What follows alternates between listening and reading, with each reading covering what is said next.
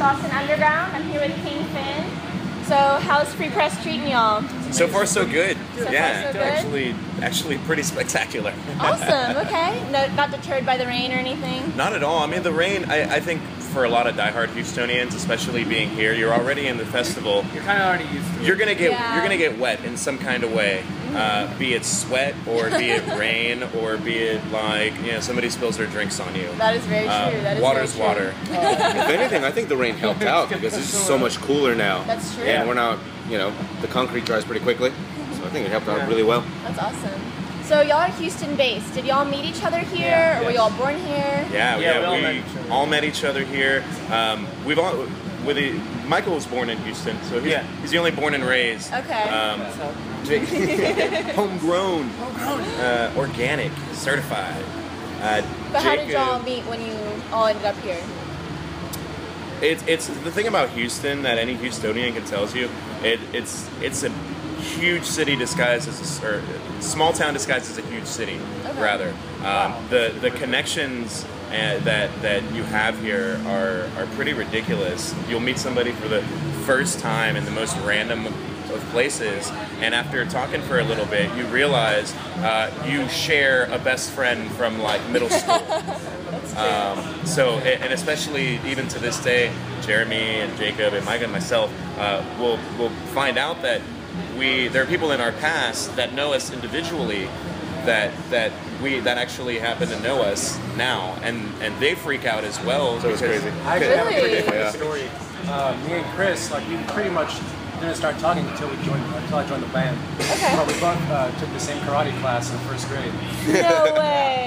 And it's insane. I forgot how long ago but we were in the mosh pit together before we were ever in a band. Watching All That Remains. So. Really? It really is a small town in a big city. Yeah, okay. That's Wow. really neat. I never knew that about either of them. It's We're all crazy. learning new things. Yeah. Met you on a random day. Yeah.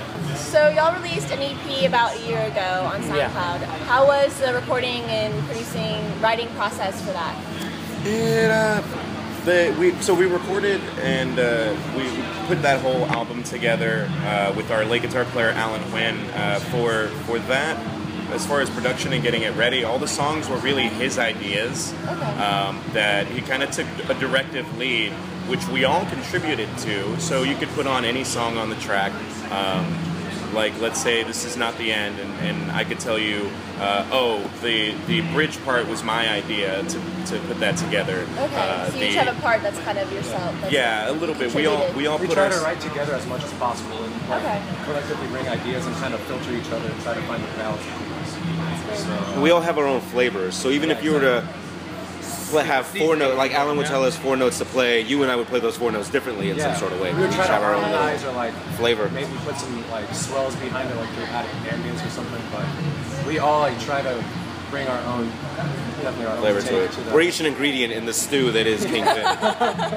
I like that. Just I like Houston, that. we're a melting pot. I'm a Yeah. potato. I'm definitely the potatoes. Essentially. But yeah, putting it together, recording was awesome. Spread out into different people's closets Okay.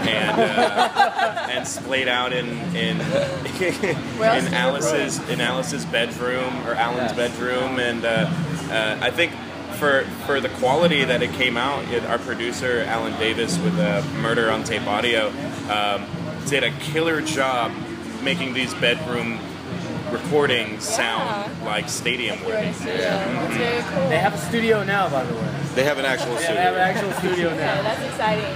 So I know y'all released a few songs these past few months. Should we look forward to anything? Are y'all going to release something sometime soon? Another EP We're perhaps? shooting for a release late summer. Really? EP Okay. number 2 or album number number 1, depending on how much time we have and how many ideas. Well, I guess with this whole digital era, the titles of EP and LP are almost, I don't want to say obsolete, but they almost don't mean much anymore. Yeah. We release songs as they become available. Like The Dive last year, we're like, this is a good summer song, let's just get this out. And then we did. If it feels good to us, we just kind of release it, I guess.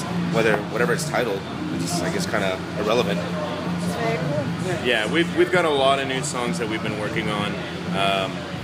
Going back to the way that we write, we kind of decided to change a little bit because we didn't have now this directed lead, and even sort of like give everybody their own spotlight. So what's coming up is 5 to 7 brand new songs, each one brought about by one of us individually and then collectively worked on together. I like that process. And one thing that's helping us stay pretty excited and eager to get everything together, even though each song is different, you put them all together and take a look at them from a couple feet away, and they all fit. Yeah, and it's it like feels a nice really good. cohesive piece.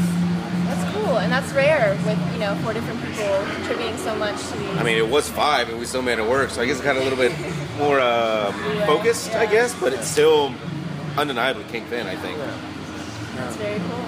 That's all I have for y'all today. I really appreciate you meeting with us. Thank you. This is Mary and Austin Underground, and this is Mary. Kingpin. Bye, guys.